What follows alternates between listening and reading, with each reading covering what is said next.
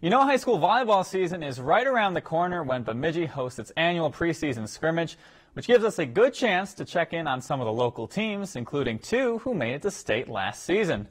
Wadena-Deer Creek made it all the way to the state semifinals last season, but this year there will be a lot of new faces as the team graduated 4 key contributors and will even be relying on some 8th and 9th graders. You know, potentially wise, they have the potential to be very good. It's just that they're so young and, you know, they basically played junior last year and now are asking to play varsity this year. It's just going to take time. We lost some seniors, so we're just like filling those spots up and we're getting our team chemistry so we work well together and it's smooth.